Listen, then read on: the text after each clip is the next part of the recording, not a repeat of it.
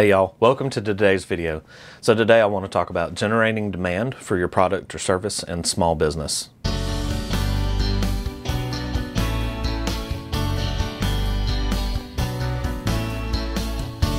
Welcome everyone. So some of you are like me and live in a small enough city to where it's very quiet, but you have everything that you need to thrive and survive here. But sometimes you like to travel, maybe an hour or two away to another city that has a greater variety of things. So in these larger cities, you would see a greater variety of brick and mortar retail stores, movie theaters, and restaurants with type of foods that you wouldn't have in your hometown. Sometimes we know the answers to why these things weren't available in lower population areas. So the theaters that had larger seating capacity, more screens, they would just never fill up. Stores sell clothing that wouldn't be in style, or food that not enough people in our area like to justify the cost of bringing it to market. Other times it's not so immediately clear as to why these things would not work in smaller markets. Maybe it's been tried before and it just failed. I know in our case we've had some great restaurants open here in town, but they don't stay open very long. They have great food, great service, and I really enjoy going to them because there's typically, in my town at least, no wait time on busy times. So on a Saturday night when you want to go out and eat, there's typically very little to no wait. I enjoy those and try to support them, but I almost know they're living on borrowed time. Even one of the best seafood restaurants that started in a city about 60 miles from me opened a location here in town. It was wonderful, but the city just didn't support it. I don't know why. The city here would rather go to a chain restaurant. So when you went to that chain restaurant on a Saturday night, there was on an average 2 to 3 hour wait where you could literally go across the street to this other restaurant, and the restaurant had no wait and much better food. This restaurant had a great atmosphere on the riverfront, served the best seafood in town, and even had a market where you could buy this and take it home. Even the best feature about the restaurant was that you could actually pull up on your pontoon boat, dock behind the restaurant, and typically they had live music going on their back patio on every weekend night. In the end, local appetites just weren't up to it, and the chain seafood place right across the street won that battle, and they're still open today with a 2 to 3 hour wait, even more due to recent staffing shortages. With the advancement in technology over the past 20 to 30 years, rarely now do we need to make those shopping trips to nearby metropolitan areas. One reason for this is that so many of the products we used to shop for are now available online through places like Amazon and other online retailers, and they're sent directly to our door without any need to travel. Add to that the culture change that came about with COVID-19, and you can see even fewer people from my area travel outside the larger metropolitan areas now. Things like home grocery and restaurant food delivery that previously wouldn't have been successful in my area now exist, thrive, and survive. Some of these are locally based, others are branches of national organizations, but either way they're supporting local people in the gig economy. When we used to make those shopping center trips, we weren't often there for things we knew about. A lot of times we would see things that we never knew existed, and we depended on salespeople to tell us about them.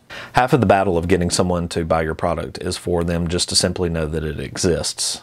Even in online marketplaces, suggestions are part of the norm now, so that where you're at least aware of what products are available. But now that could take hours, where used to we had an understanding of the range of products that were available even in large big box stores within about 30 minutes or so. There still exists a problem of knowing that even certain product categories are available. This also applies to advertising and how that arena has changed. For many years, my city wasn't even covered by a local television station. We had to rely on television stations from adjoining markets. So watching those television stations, we would only see commercials for that local area, not for businesses that were located in my immediate area. Any local commercials that were seen were actually on cable television, and even that company didn't reach very far outside the city limits. A 5-minute drive from where I grew up meant that you were either using an antenna or you were on a large satellite system with pretty much no local connection at that point. In those days, you were left with radio, newspaper, billboards, and even phone book advertising were seen as the only ways to target immediate local areas. Plenty of people lived here. It was just their shopping habits were different. They might shop in our city, but those were the only ways to reach them.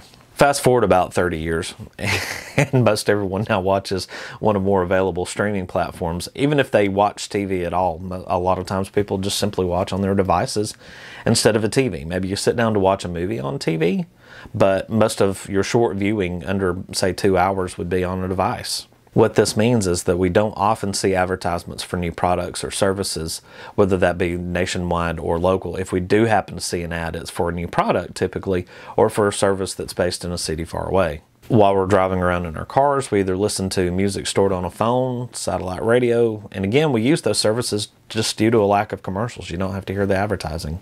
Terrestrial radio can't cater in the same way that an iPod can to individual music tastes. The degree of isolation from advertising recently hit me like a ton of bricks. A friend was asking my wife in casual conversation lately about a recent commercial that had come across. She said that she hadn't seen it, but what actually tickled my business sense was that she said, I guess I haven't seen a commercial for about 2 to 3 years. The TV that my daughter watches isn't even connected to my satellite subscription. Most of the time she's just watching streaming things on there. To her, she can always find something that she wants to watch, and she has different varieties of programming to choose from, and she doesn't have a concept of looking through a channel lineup to find what she wants to watch. When she's somewhere without this setup, she has a tablet with all the same apps loaded on it, and she just picks up where she left off when she was at home. So this begs an important question. How can these people be reached? The people who don't watch broadcast TV, the people who don't listen to broadcast radio, who are basically unreachable by advertising. So in my daughter's case, she sees toys at a local bookstore that pique her interest, and she then puts them on her birthday or Christmas list.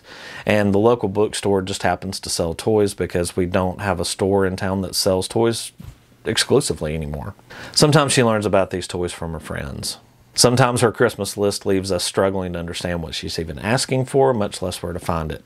So despite all this modern technology, some segments of the population are only reached through methods prior to the dawn of radio and television. Somewhat.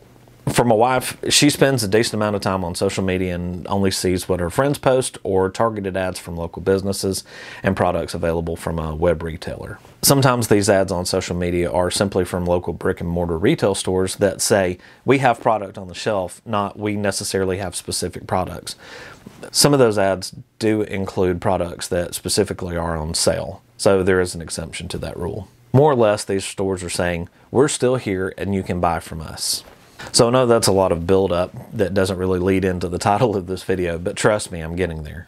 I've spoken in other videos about the need for local market knowledge, and this can be a great sidebar of things that you need to have a grasp on to be successful. People are different and different types of advertising reach them. To tell people you have a product or service available, you need to know where they look. This is also a point highlighted in the book $100 Startup Under 7 Steps to Instant Market Testing, which I've also done a video on. Knowing how to reach people and the limitations of those mediums is a critical step to generating demand.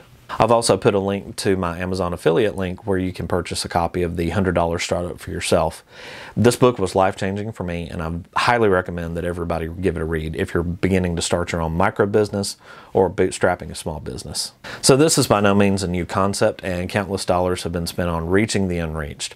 There's even an entire category of economists that study the demand side of economics and how they're manifest in price and supply. While not needing to go that far, generating demand might help you reach into the markets that previously wouldn't have been successful for you.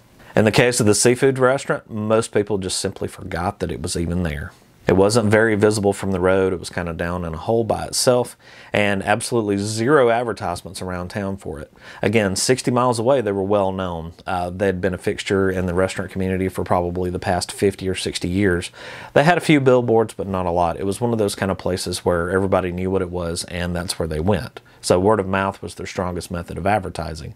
But breaking into that new market was tricky for them. I became a street preacher for this restaurant. Basically, I dragged every single member of our circle of friends to this restaurant any chance that I got, just so that they could experience how good the food was and how short the wait times were. I might have had other financial problems in the mix, considering that they were about 300 miles from the coast and probably one of the only seafood restaurants up here that actually did fresh seafood. They brought it in. They had trucks running back and forth every day bringing in fresh seafood from the coast and from other places. So it was a little bit more expensive, and their supply lines could be constricted by storms and other things. Granted, there was that challenge of being so far inland, but just 60 miles closer to the coast, they had multiple locations that had thrived for a number of years, and some, I believe, as far as 50 years back.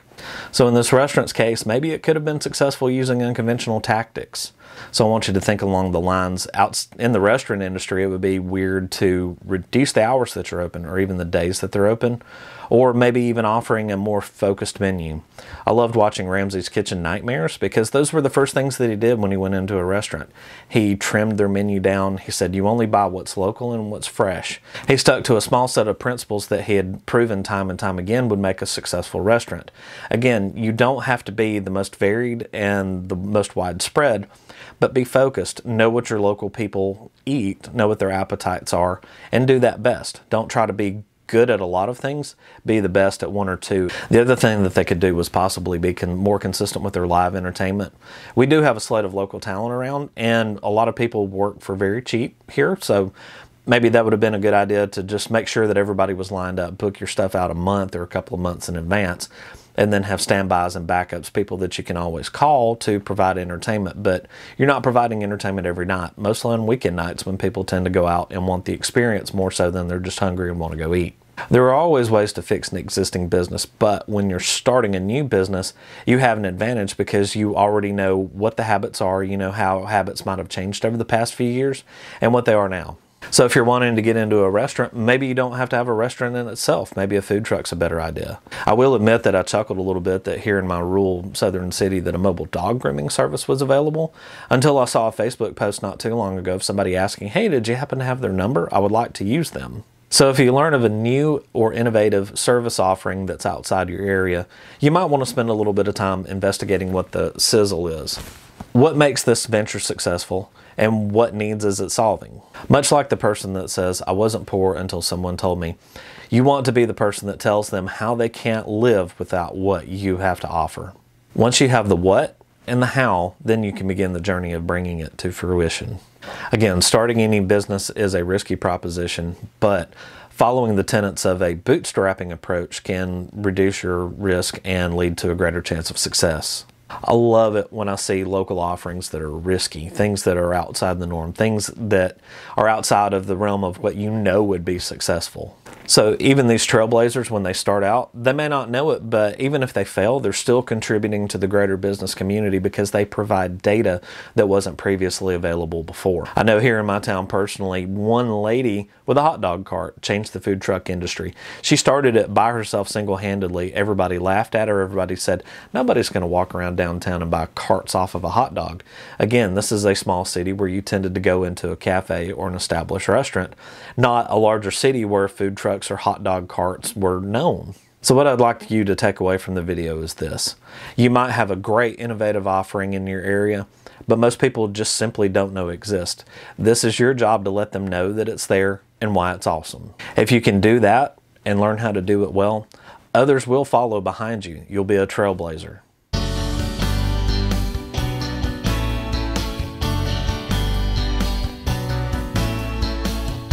Hey, I'd like to take a second just to say thank you for watching my video. Make sure you please like and subscribe, and when you get a moment, check out my website, CameliaStartup.com.